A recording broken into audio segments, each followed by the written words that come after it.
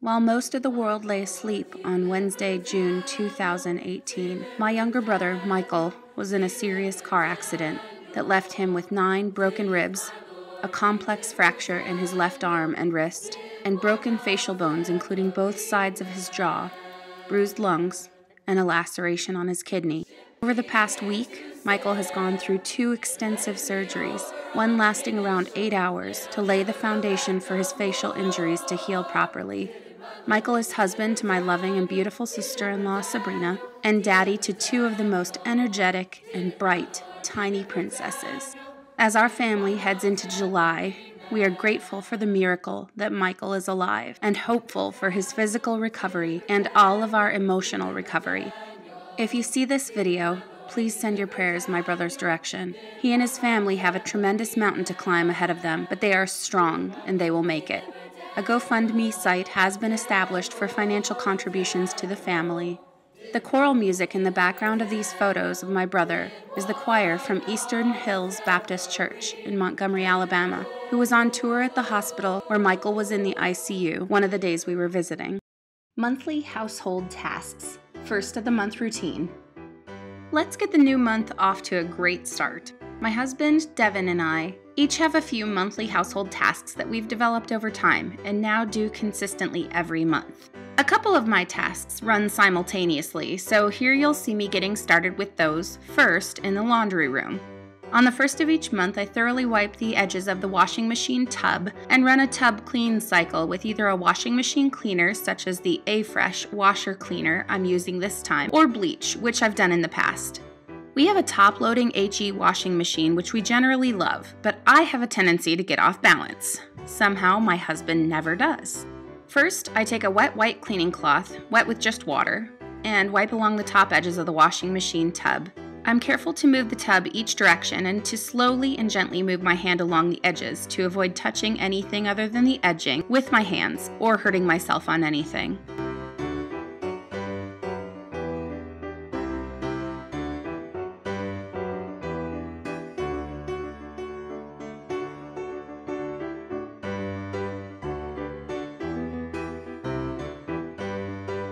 Once that is done, I use a pair of scissors to open the A-Fresh packet and drop the tablet into the washing machine tub.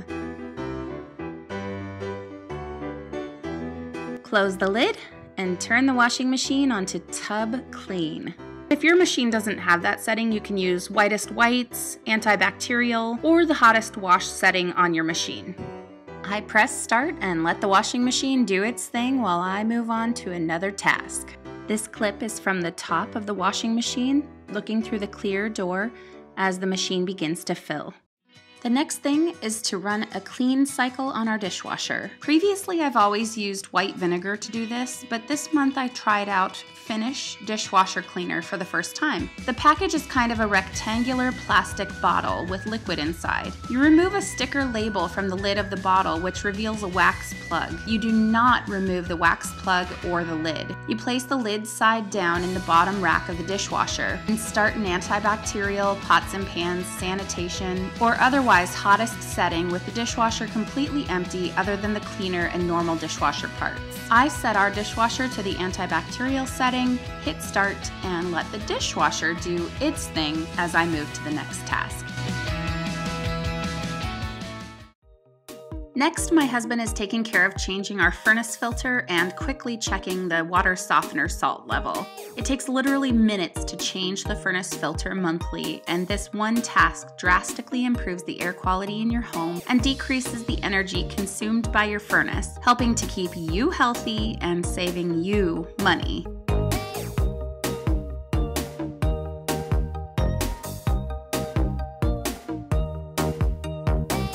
Devin didn't need to add salt to our water softener, but he pays close attention to the water softener for me because when we don't maintain the level properly, it's visible by my white hair turning orange. Obviously not my preference. We give the dogs their heartworm medication each month. Figaro's is HeartGuard and Picasso's is Sentinel. Hers is a prescription, and there's no real reason for that other than our veterinarian suggested it, and Figaro gets his HeartGuard through Guide Dogs for the Blind, so we've continued with that. We just have a big bin of their medications. We still have our front line in here, even though both dogs are now on Preventative. This is Fig's Heart Guard. Like I said, we just ran out of Picasso's Sentinel. We'll have to get that refilled, but it's easy to remember to give them their heartworm medication on the first of the month. This is Fig's. Whoops, I'm dropping things. And this is Picasso's. Good girl. He takes things far more gently than he does. Go a little more vigorous. Yeah. So that's all done until next month. And their Brevecto is only once every 3 months. Yeah. We do Brevecto for them for their flea and tick preventative, and it is a chewable also, and it's only once every 3 months. So we really like that because it's convenient and it's easy, and they think it's a nice treat. Back to the washing machine.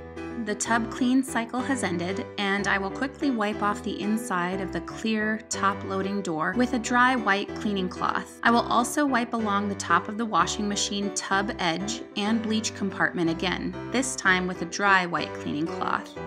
I don't believe I showed this in either clip, but I do go over the washer and dryer with a gentle all-purpose cleaner and wipe down and dry the outsides of each machine as well. I tried to show you the top edge post-cleaning cycle because it is mostly clear of all debris and any pieces of dirt or lint where there are many pieces of hair and lint visible prior to the cleaning cycle.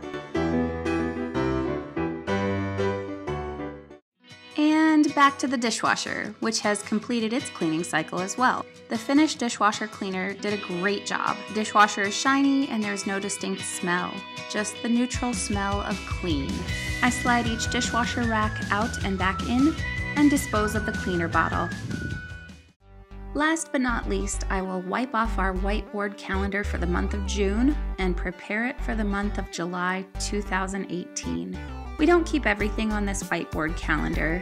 Devin and I share a number of family and work calendars on our phones, so the whiteboard calendar is really just a visual reminder right inside the door we typically enter our house through, for us and for Katie, of our kind of main events and appointments. Since it's hard for me to do this task, I try to write 1 week of the calendar at a time. I tend to smudge whiteboard markers with my hand, and I sometimes have to get very close to the board itself. So I try to minimize the writing that I have to pay attention to as I add things. I did forget to line the times that Katie will be with us as I went, so I do that at the end. Katie spends half of her time with her dad and half of her time with us, and summer schedules can be a bit mixed up due to travel and special events, so it may not look 50-50 on the calendar. We have loads to look forward to this month. We are attending the National Conference of NOAA, the National Organization of Albinism and Hypopigmentation, a conference none of us have attended before. We're all super excited for the conference, and we've been preparing Evie and making plans on our own and with the kids' conference directors for how we will try to best manage Evie's autism and sensory challenges in a busy, unfamiliar conference setting. We're doing a lot to prepare her for it, and while handling the whole national convention setting will be a challenge, I know we can all do it. I will film and share a video about our preparation with Evie for a national convention setting and events, and we will vlog during the conference and our travels as well, so stay tuned for that. Evie is also attending a school-based program called Extended School Year. ESY is outside of Evie's normal routine, but we advocated hard for it for her, and we're hopeful that it will be beneficial for her academically and with respect to helping her transition smoothly into first grade at the end of August. We're also hoping she has some fun and meets some new friends in the program.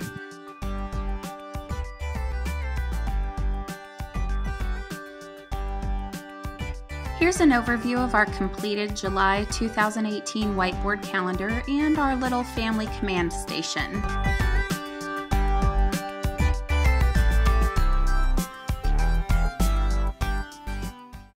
Thanks so much for joining us for our monthly household task routine. Since I shared my brother's story in the beginning of this video, I didn't do my normal intro. My name is Nicole, and I'm a blind wife to my high school sweetheart, Devin, and mom to two amazing girls, Katie, age 13, and Evie, age 5. Evie has autism, so we have started sharing some of our experiences and what we have learned through Evie's challenges as part of our content. We also share a wide variety of other content, including lifestyle, family vlogs, cleaning, hauls, crafts and DIY, disability and service dog related content, and disability awareness and etiquette related content. If you like this video, please give it a thumbs up. That helps our channel to grow and reach more people. If you enjoy this kind of content, we would love to have you subscribe to our channel and join our little YouTube corner of the world. Thanks so much for watching, and we'll see you next time.